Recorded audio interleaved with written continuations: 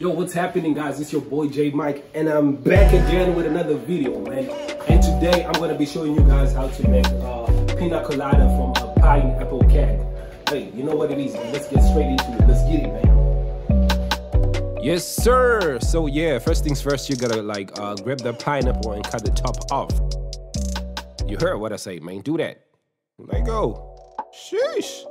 So you gotta cut it off and then make space inside. So we're trying to get rid of the pineapple inside because we need space for our pina colada inside the pineapple. We're talking about the pina colada in a pineapple keg, man.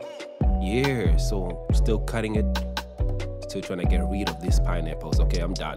Now I'm trying to make space for the keg, for the what you call this, for the tap. So make space for it.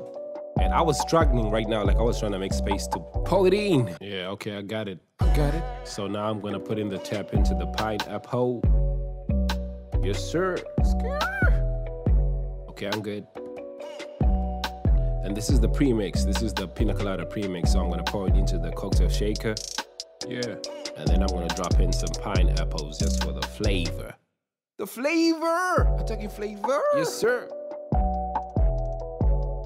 So now, you know what time it is, man. I gotta shake.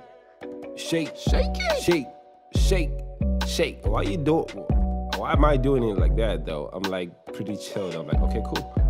Because it's pre-mixed already, so we only needed the flavor for the pineapple. Yes, sir, ski. Yeah. So now I got my glass with ice done already. It's good to go. And then I pour in the mix into the pineapple. Pour it in. Yes, sir. This is what we do on this show. We're making drinks that you ain't never seen nowhere. Nah. So now you pour it into the pineapple and put the top back on. Top. And open that tab, bro. We're ready. Sheesh. Yeah, open it up.